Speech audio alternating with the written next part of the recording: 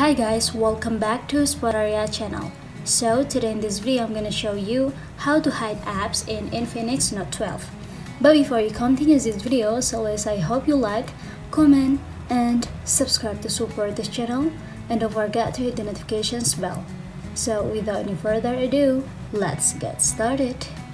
Well guys, first thing first, for hide it you just have to tap and press for a second in your home screen in the empty space like this until you see a view option here at the bottom. Now tap on the menu.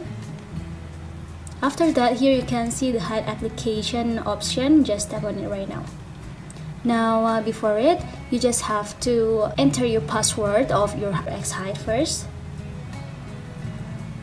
After that, here you can see the plus button. Just tap on it.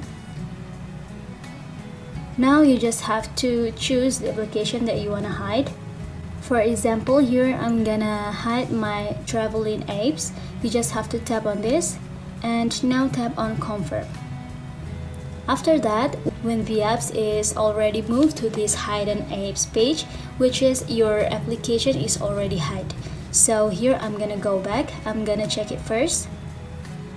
Here I'm gonna open my apps page, and yeah, now you cannot find my traveling application right now.